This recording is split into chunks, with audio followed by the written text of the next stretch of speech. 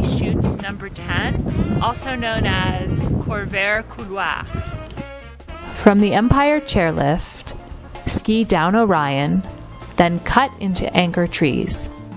A short hike is required after passing Daly Bowl.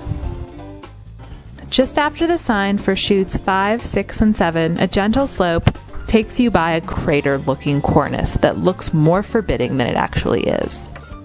Fearless skiers may jump it from its midsection, but I prefer to enter it from the side. The first section is wide open and reminds me of a volcanic cone. Soon, the chute becomes narrower, requiring short link turns. Out of Deer Valley's Daly Chutes, chute number 10 is the farthest to reach, but the easiest to ski.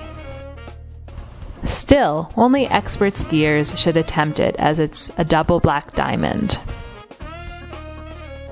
I just skied over the spot where the Corvair lies, just at the bottom of the steepest part of the chute.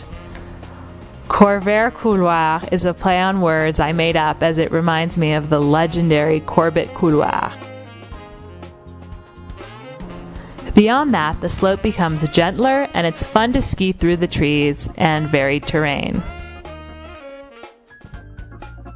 Chute number 10 is a wonderful spring skiing run that's well worth the short hike required.